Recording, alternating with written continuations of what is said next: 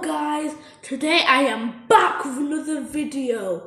Today I'm going to be showing you a life hack with the mini cheese baker crisps.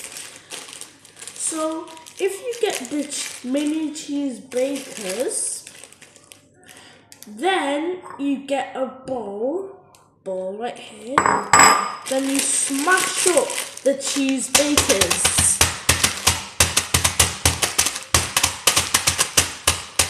Don't hit them too hard or else, they'll just come flying out of the packet. Make sure to hit it well, because it wouldn't turn out that good if not so. So then, when you're done smashing, you should feel it, see if there's any hard parts. Okay, if there's not, then you open it, then pour it in the bowl.